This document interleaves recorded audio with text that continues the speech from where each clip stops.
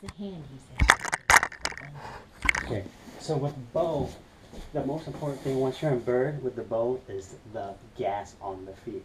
Once she starts to grab her legs, all her weight is going to pour towards you.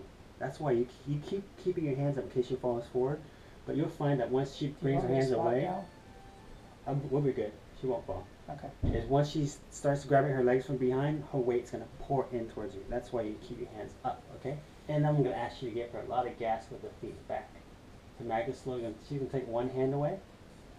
And she's going to grab her back legs. So keep that hand there. Very magnificent. Okay.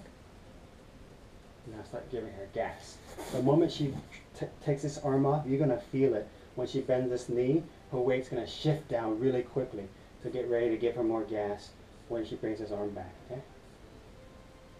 Nice, man. Take your time. So as the flyer, she makes very small movements.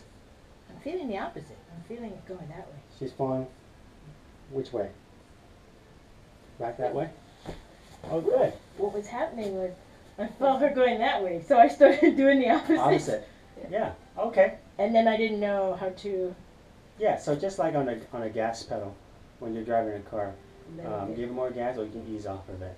So I think I overemphasized that she would fall forward because that's the danger fall, right? Right. She would fall right on top of her. I'm used to shoving people back too much.